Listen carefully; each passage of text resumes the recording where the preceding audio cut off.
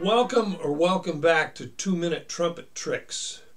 Today we're going to talk about something that is a philosophy more than a trick or a product that will help your playing.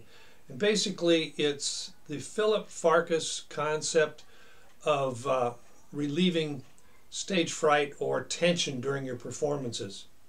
In his book, The Art of Brass Playing, he stated that what he liked to do was to practice at home and try to visualize or assume that he was on stage at the Chicago Symphony.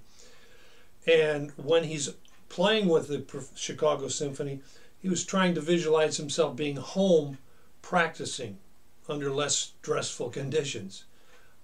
This does work. It's worked for me, it's worked for my students and many musicians I've talked to.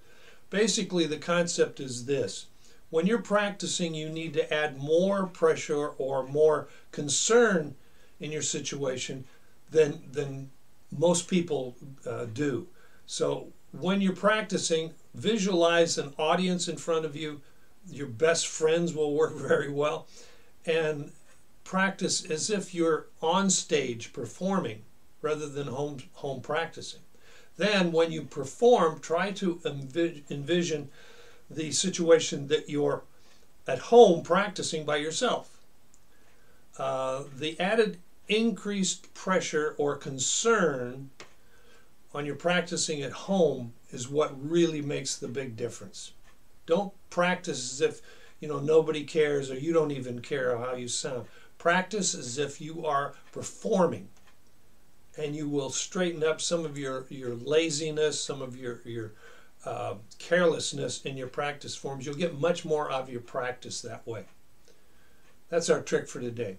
And before we close, I would like to say one more thing. The first of the year is coming up next week, and my other site, the Trumpet Ensemble Music.com, is going to be releasing some new arrangements that I think you might be interested in seeing. It's something that I've been working on for the last month, and stay tuned for this breaking news on that. I think you're going to find it very, very helpful, and especially the band directors also.